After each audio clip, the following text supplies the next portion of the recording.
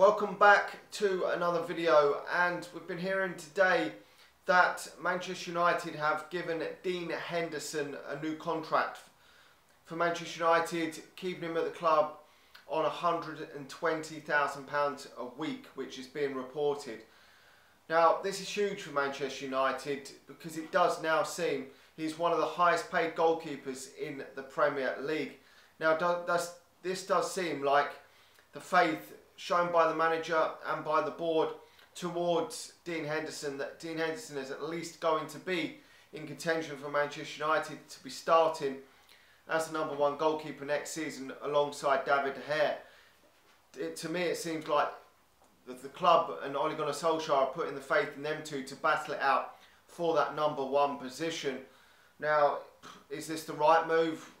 I mean, Manchester United have got to do something in the goalkeeper situation. Now, De Gea was absolutely shit this season, making so many mistakes, and I've backed the geezer so many times because he has been, in the past, he was absolutely flawless at times, making fucking so many saves. He was up there with the best in the world. He really was. He probably was for a period of time the best at making saves. He was constantly making saves after saves when Manchester United were absolutely bullshit.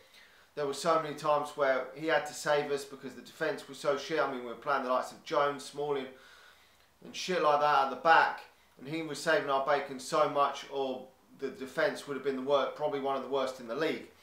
And now the last season and this season just gone, he's made more and more mistakes, and there were some horrendous ones last season. You look back to Watford, you look back to Chelsea, games like that.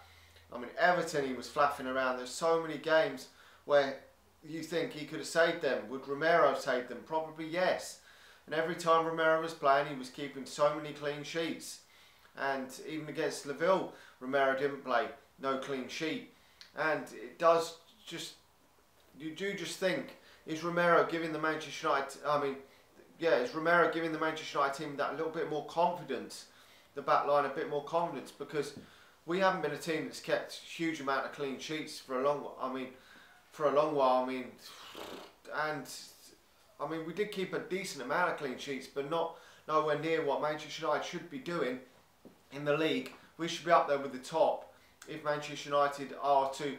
We should have a keeper that's capable of winning the Golden Glove season after season, because this is Manchester United and the defence should be top. And now the defence probably isn't top notch at the moment. We do understand that, but the goalkeeping has been definitely a shambles this season.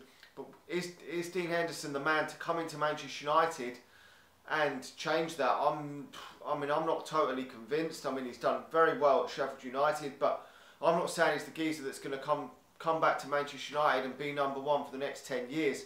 I really don't know at this moment in time whether he can be. He's pulled off some decent saves for Sheffield United, but you do remember some clangers as well. Against Liverpool, he made a horrendous clanger, went through his legs. There has been a couple of others over the last season or so. And you look back to when Manchester United signed Ben Foster, and then he went out on loan to Watford in the Premier League, and he was absolutely flawless at Watford. I think he was their player of the season. Nearly helped him tried to help him stay in the Premier League. Then he comes back to Manchester United, and he has some poor games when he's played, and he's not played enough. And then we have Van der Sar in goal, and just keep Van der Sar in goal for the next few years, and he's off to other clubs, and he's never really done anything in the sense of what they thought Ben Foster was going to do, and that was going to go on and be the Manchester United #1 and England #1. That never materialised. He was a solid keeper, but never the Manchester United level. And this could be the case for Dean Henderson. The pressure at Manchester United is so much more. I mean, if he makes 1 or 2 mistakes next season, the pressure is going to crank on. That is if he plays. And I mean, it's healthy competition for David De Gea. Don't get me wrong. We need some competition of a goalkeeper that could potentially be playing, because I just think that he always sees Romero as the backup goalkeeper. I mean, Romero is in his 30s now, isn't going to challenge David De Gea now for the future #1 spot. Romero is not going to be around 2, 3, 4 years time challenging it. De Gea is still only, what, 28, 30, is he? About 30. So he could still have 3 or 4 years left in him at the top, and having someone to challenge you might bring the best out of him.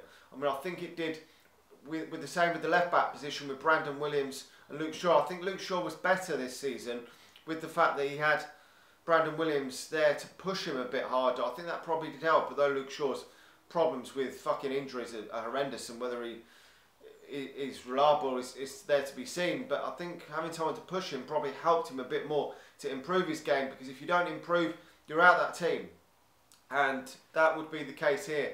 If David Hare doesn't improve, doesn't cut out their mistakes, could well be out the team. So, I mean, it's a lot of money. We've shown faith in him. He is now going to be, from what I gather, the main challenger to David Hare. Whether he's the starter or the backup one, he probably will start as the second choice. But it does show a lot of faith by the club that they want this guy to be the number one. I think he's 23 years of age as he is now, just got himself into the England team. So that does show that we see him as that long-term number one. And let's just hope it does save us a few million quid, because we don't have to go out and buy a new goalkeeper as well, because we've got other crucial areas and we're still fucking around. We haven't signed any players. We're barely even getting linked with any players besides some absolutely horrendous rumours like Lionel Messi, Fati, shit that's just not going to happen for Manchester United. And it is a real worry for Manchester United that there's still fuck all talked about in the press, in the news. I mean, I'm just hoping that we pull some rabbits out the hat in the coming weeks and just go bish bash bonk and get 2 or 3 done within a couple of weeks. But knowing Manchester United, that is just never going to happen. We haven't done that for a long while. The last time we went and just really quickly signed 2 or 3 players was under Fergie. I mean, we just don't do that. We seem to dawdle on one transfer finally gets done, then we wait about another 2 or 3 weeks before we concentrate on the second one. It's absolutely fucking diabolical.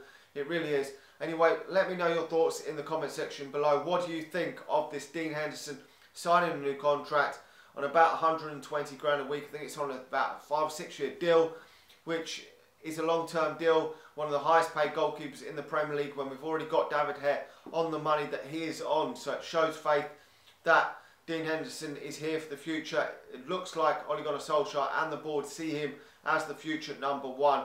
Let me know your thoughts in that comment section below. Like the video if you're new around here, and share the video if you're watching it on Facebook. Hopefully soon there will be some better breaking news for Manchester United regarding transfers, regarding update, and we can talk a bit more about stuff that was more exciting, to talk about someone actually coming into the club. Anyway, I'll talk to you all again soon. See ya.